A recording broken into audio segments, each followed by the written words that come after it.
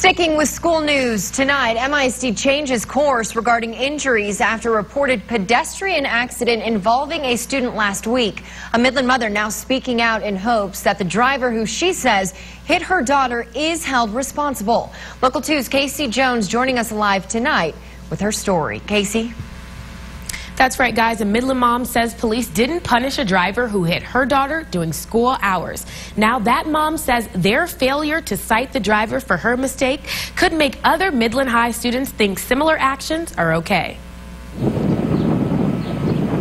2 Midland High students struck by an SUV during school hours Friday on campus, according to officials. I saw one student holding a bag of ice to the knee and another student holding a bag of ice to their head. Darlene Rose, mother of one of the victims, tells me she was shocked to hear the driver wouldn't be ticketed, especially after she says witnesses saw the driver leave. From the high school that saw what happened physically came into the nurse's station to voice their frustration at the fact that, you know, the young lady didn't get out of the car and she left. According to Midland Police, surveillance footage shows the driver wasn't at fault.